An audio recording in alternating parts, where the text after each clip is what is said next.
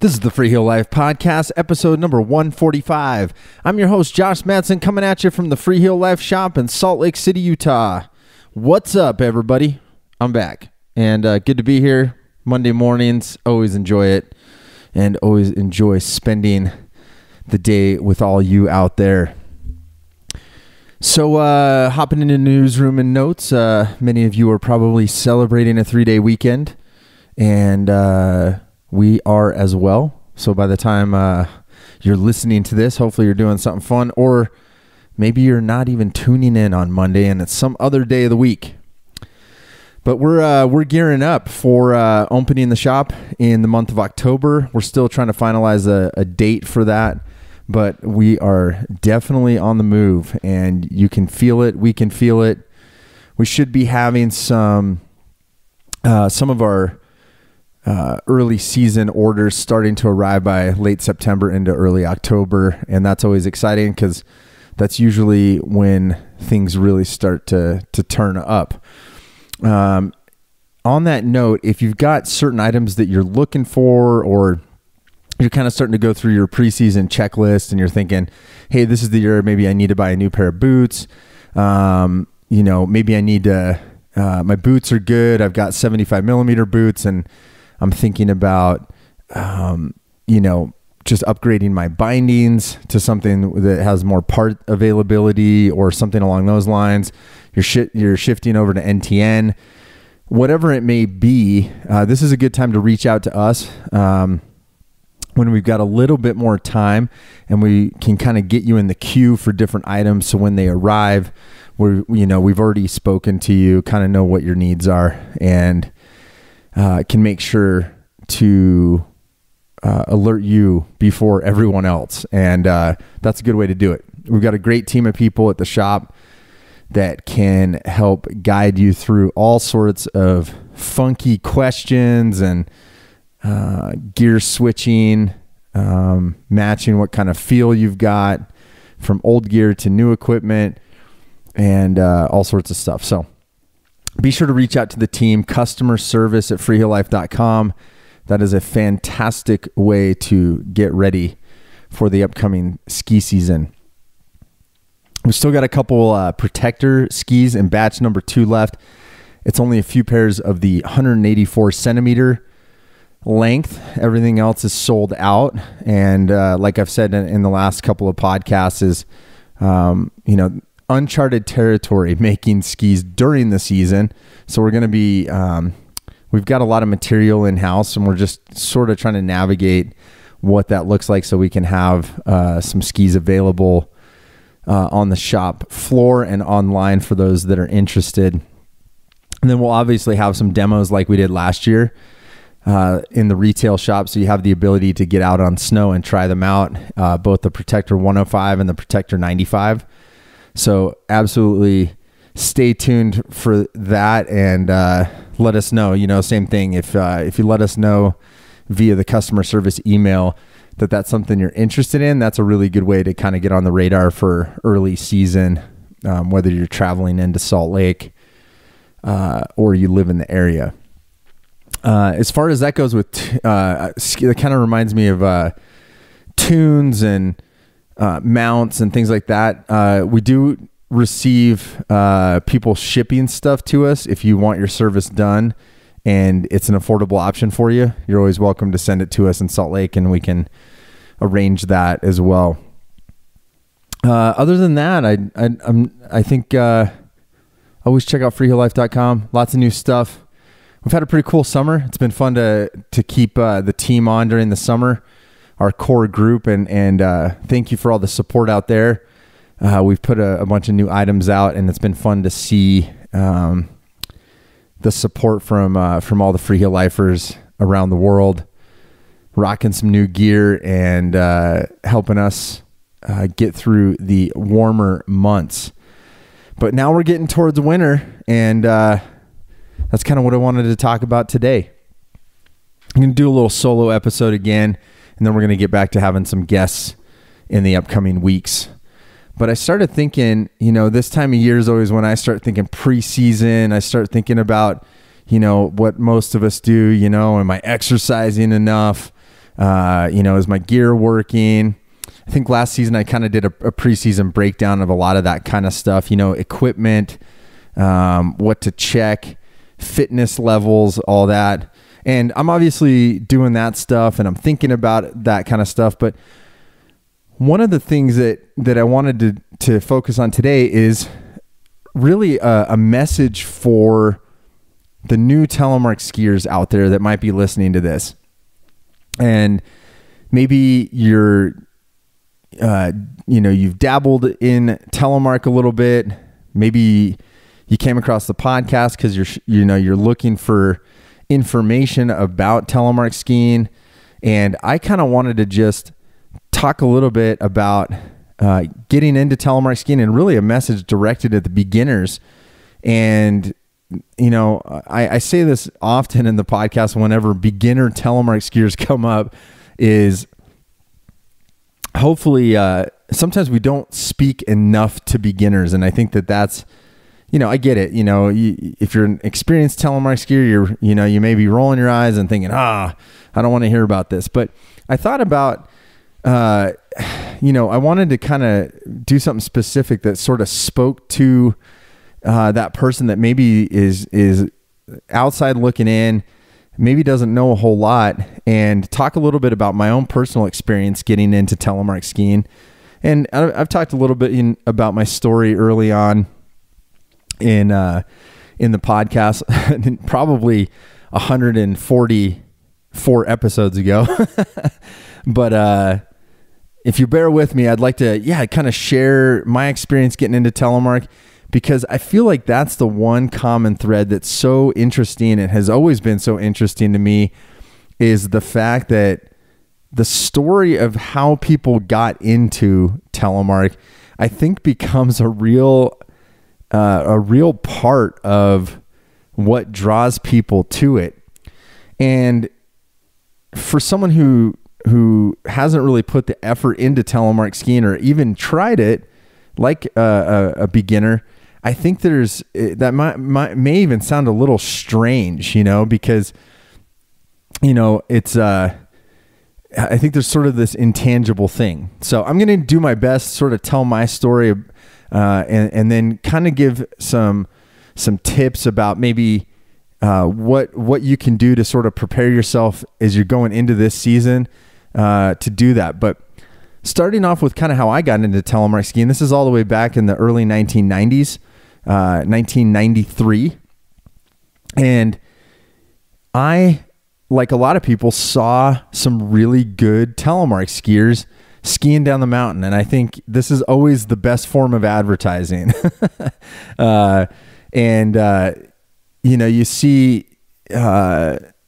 see someone skiing below the lift line, or, most likely you're at a resort, and I feel like that aerial view, that's kind of what I at least remember in my head, is seeing these Telemark skiers going down the hill. I'm probably going up the lift. I'm watching them make turns, and I just think, man, that's so cool. I want to try that. And, I think like most people, the first question is, well, okay, I want to try this thing, but one, where do I get the gear? And for me, this is in the early 90s, there's still a lot of metal edge cross country skis sitting around. I happen to have a pair in my garage, and I was young. I was 14 years old, and I was fortunate those skis just happened to be there. I didn't really take into account the size of the skis. They were 210 centimeters, and I was probably, 14. I mean, I was probably like 5'8". So, I don't know how many centimeters that would be. But you can imagine, very tall skis, old school style, leather boots. And, so I have this desire. I see this awesome Telemark skier, and I'm able to find gear. And the next thing is, well, I'm like, how am I going to teach myself? I kind of know what it looks like. I know that it's sort of a lunging motion, or at least it looks like it. And I go find this book, Cross Country Downhill, and I check it out from the library, and I'm just looking at the pictures, and This is basically how I learned how to telemark ski is I put it in a backpack. I go night skiing. I vividly remember taking the little double chair and going up the mountain at Brighton Ski Resort here in Utah. And I just was like, okay, I'm going to look at the pictures and read whatever text I can on the lift. Got to the top, probably fell down a bunch getting on and off the lift because it was so awkward at first. And then I'd put that book back in the backpack, and then I would proceed to try to make the turns from the pictures. So, it really wasn't, it wasn't easy for sure right off the bat. I was, not especially the equipment I was on didn't make it easy, but I was intrigued. And I really think that is the key ingredient to telemark is it's intriguing to the right people. You see it, there's something intriguing about it. You get the equipment and you go out on the hill and the motion is intriguing to someone. And then I think what started to happen from that first day on for me as a beginner is that intrigue grew, and it sort of grew out of different parts of the telemark experience. The turn was intriguing. The weighting of my feet was intriguing. The motion of going down the hill in this sort of lunging motion was intriguing. Different softness or hardness of snow was intriguing. And it was all these little things that just kept adding up and adding up. And then there's this one moment, a couple days into my telemark experience where something clicks, and you go from sort of holding your telemark stance going one way and then standing up and then trying to get your skis to go the other way, and then maybe you drop down into another turn, and it goes from that, and then there's this moment where you link turns. And you're literally going from one lunging motion and you're transitioning to the next, and then again, and you link these first turns. And I think this is the fundamental base of what telemark skiers connect with. And I also think that it's almost at that moment where you unlock the next level of intrigue. Because at first, I think most of us, you get into it out of curiosity, and sort of this curiosity leads to more curiosity and intrigue. But it's that moment where you link the one turn and link it to the next, and even link it again and again, and now you're flowing. A lot of people think it's like dancing down the mountain. But I think it's that experience that really is the common thread amongst all telemark skiers that I've met. And it's also, it's sort of the key to the club, because not that it's an exclusive club by any means, because I think we're one of the more friendly snow sports enthusiasts out there, from my opinion, generally speaking. But there's that key of linking turns that all of us, it's something you can connect with. And I've had this experience way later on in life where, as I started exploring this idea, I really started coming across people in other countries, other states, other resorts, backcountry, and the passion of telemark skiers always seems to go back to when somebody learned how to telemark ski. And this is what it was like for me. Once I linked turns, I never went back. Literally, I haven't been on any other form of snow sliding equipment since 1993. And I think my passion has only grown. And, the best part about it is the intrigue sensation, I think, continues to grow in different ways, in different aspects of telemark. But I think that's what's kept me doing it for so long. It's just super interesting. And it's just a way. I mean, at this point, it's a way of life for me, at least in the snow. And I've really enjoyed that. So I wanted to share a little bit about that just because to me, I think sometimes people getting into telemark, I think it can be a little intimidating on a lot of levels, and it really shouldn't be. But there's a lot going on, a lot of new equipment, a lot of unknowns.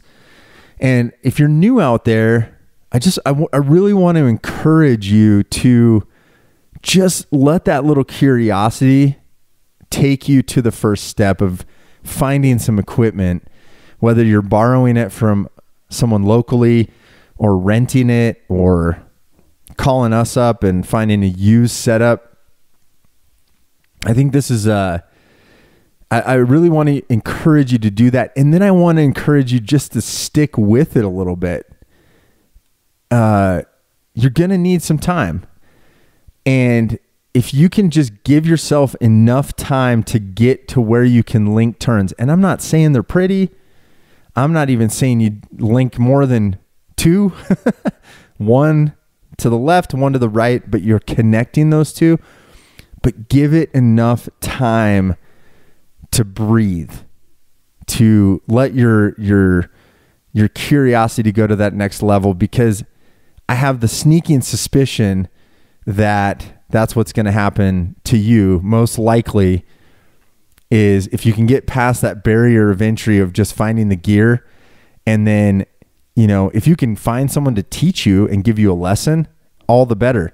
I think that's a nice shortcut. I'll tell you, or finding videos online, great.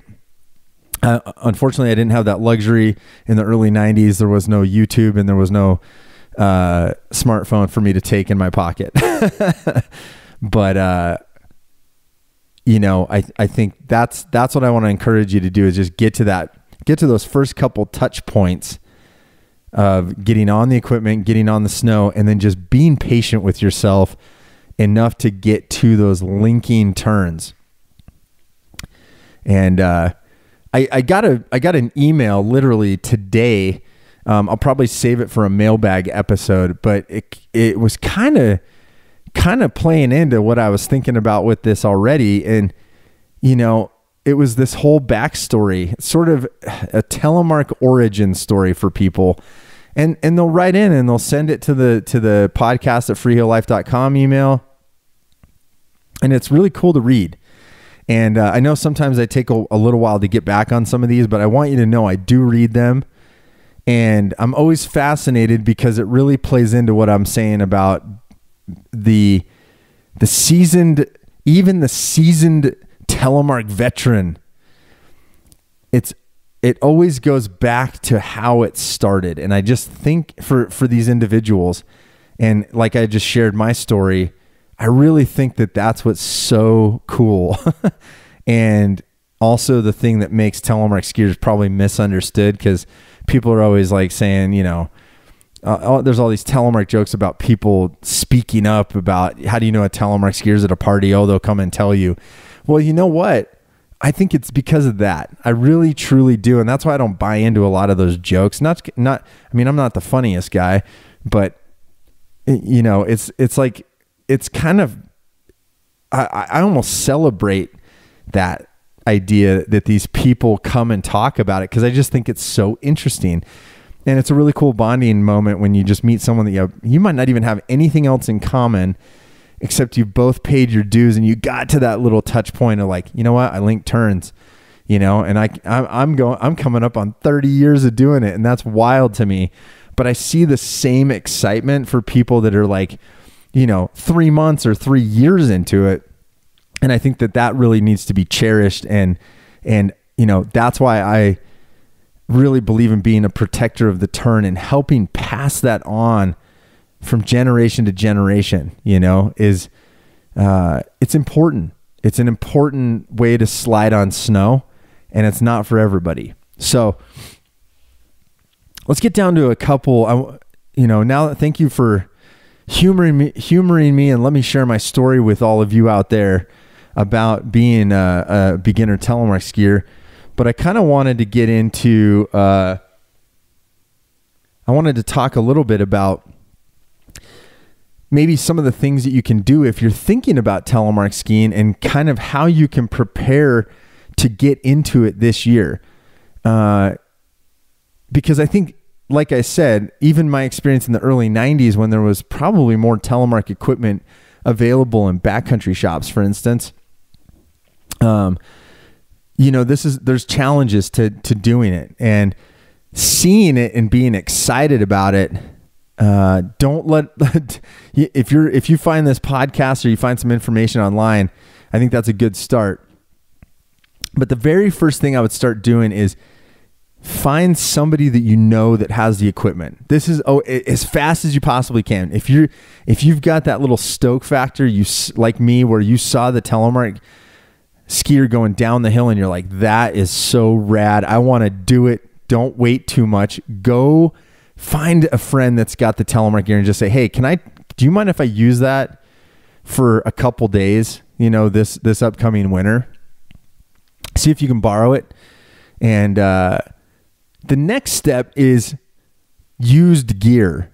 And that's, if you're willing to jump in the deep end, so to speak, and just say, you know what, screw it. I'm going to get this equipment right off the bat. I would recommend, you might not even know what to get, right? So that's why we're here. That's why Freeheel Life exists. Shoot our team an email and just say, hey, I heard the podcast. I'm interested. I'm a beginner. I'm thinking about doing this, but I have no idea where to start with equipment. And we can walk you through that, and help you find something. In most cases, for a couple $100, you can probably, I'd say give yourself a budget of like $300 to $500, and you're going to be able to find some used boots, bindings, and a pair of skis that you can put those bindings on, and you should be good to go. There's really not a whole lot to it. And I think, there's all this expensive new gear, but you can find some really good used equipment. So I just wanted to make sure that Freeheel Life, we're here as a resource. If you just need someone to kind of talk you through the basics of like what you should be looking for, and we might even have a setup for you in our used gear section that we can help walk you through, or at least take a couple minutes and just talk you through, hey, here's what you should be looking for. And we're totally down to do that, because that's what it's all about. So once you get over the gear portion of getting into telemark, it's really all about the reps. And if there's one thing I can sort of reiterate from my own personal story and sort of these little touch points, is you need to give yourself a little time. And if you're not a patient person, this is a good opportunity to teach yourself a little bit of patience, because you're going to need it. And it's going to take a little bit of time. It's going to take some time to figure out the mechanics of telemark. And so I'd say once you got the gear figured out, sit yourself down and say, hey, I'm going to try this, and I'm not just going to give up on day one, on run one, or this sucks. And you're going to give yourself some time. Now, I want to tie that into a very important thing. Me personally, I'm kind of a solo guy, I've just always been that way. I like to learn stuff. I like to do things solo a lot of times, especially when I was younger, like learning to telemark. I'm pretty sure I went by myself. But here's what I'm going to suggest. Try telemark on a day where you can go out with some friends that are also interested and can get equipment, and they want to try it. Sort of a buddy system.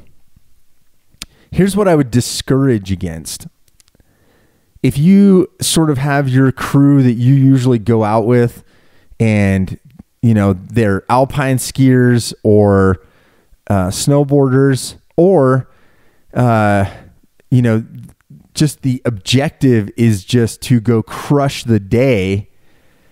That's where I would discourage you from going with that group when you try Telemark. And here's the reason why, and I think it's probably obvious as I'm talking about it.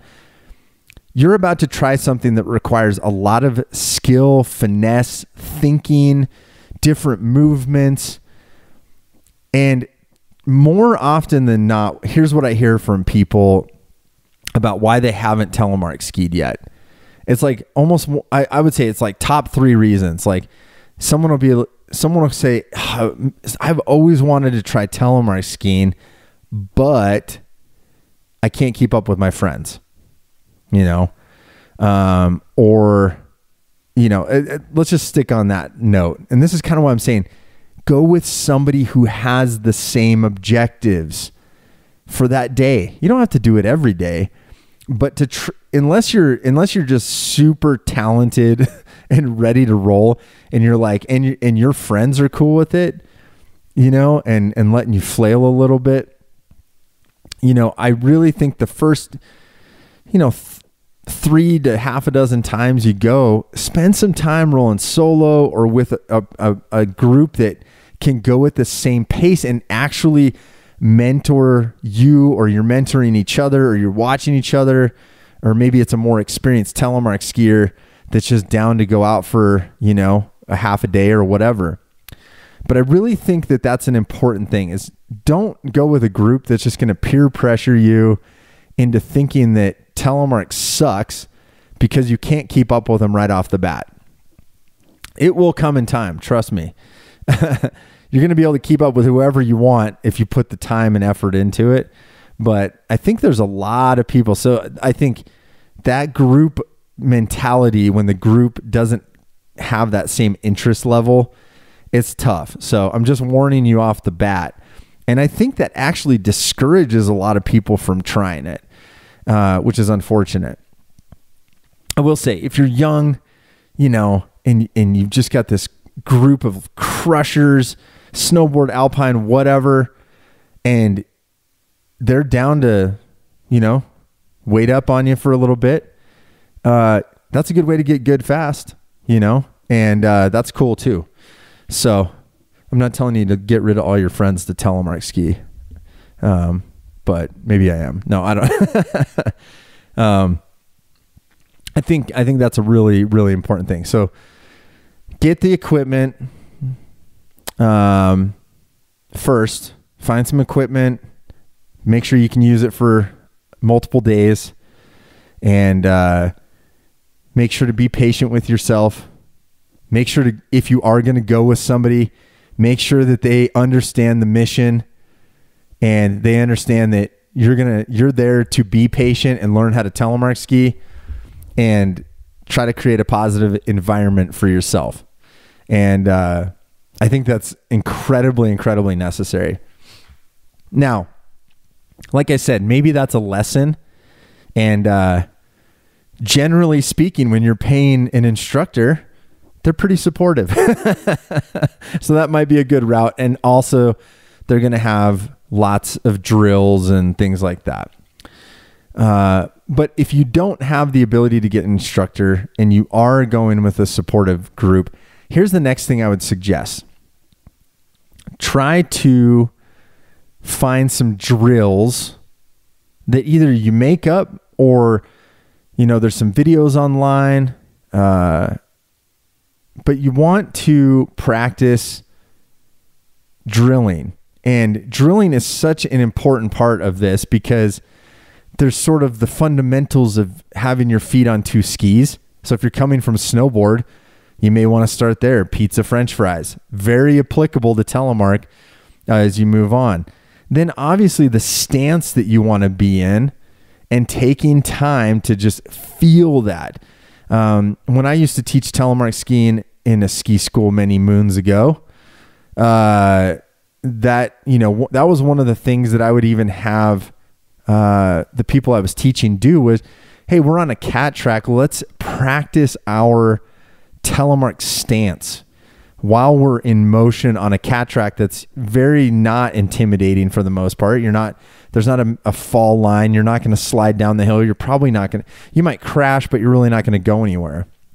And so these are the types of drills, practicing what we call a lead change, where your front foot, you go from one foot in the front to the other, alternating lunges while you're on a cat track, moving, but not too quickly. But creating drills like this, I think that's a great thing to do in the beginning. Spend a couple runs literally just getting to know the skis, doing some drills. If you don't have the instruction, because that's really what an instructor is going to help you do, but just really try to understand how being on skis with your heel not attached and how that dynamic works, and obviously getting into the stance. So drilling, I'm super big on that. Try to drill. Old Telly Tay at the shop, that's one of the things I always admire about him is, he's a phenomenal skier. Dude still drills when he's rolling solo sometimes, and he's doing stuff like mono marking, where he's actually not actually changing the front foot, and he's making turns in a telemark stance. And there's all sorts of drills that you can do. And it's just good no matter how good you are. I know I'm talking to the beginner here, but I think drilling basic fundamentals will always make it better. It's going to make you the best skier that you can be. And I know a lot of times we're just out there to shred. Take a run, take a half a run, when you're on a boring cat track, come up with something funky, and practice your balance, practice, while you're standing there, kick turns, there's all sorts of little things you can do. Make it part of just make drilling the part of your routine when you go skiing. People won't even know you're drilling half the time. So fundamentals right from the beginning, that's what you got. So give yourself some patience, find a good partner, a good group, supportive group, and do some drilling along the way. And I think the last thing I want to encourage the beginner to do is I want you to try to stick with it, not just to when you link turns, because that's when it's going to click. I guarantee it. You're going to link turns on some hard pack, on a nice groomer, and then you're going to be like, wow, this is really cool. But I want you to hold on to one next threshold, and that's powder skiing.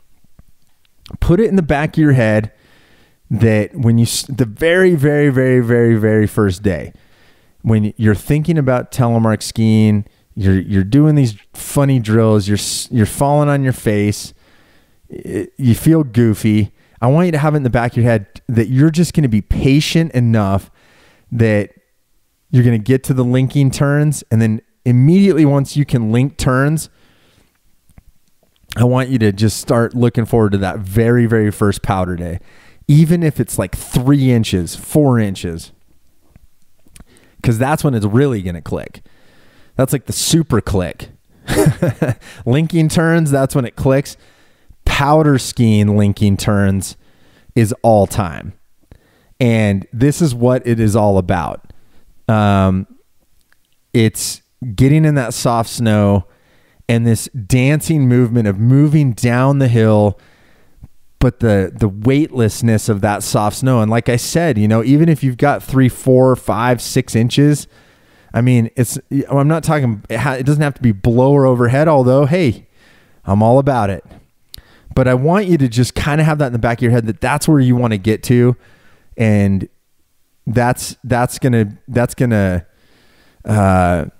quench your thirst for more. I'll tell you that, because there's all sorts of cool things about making a telemark turn on hard pack, bumps, catch and air, whatever.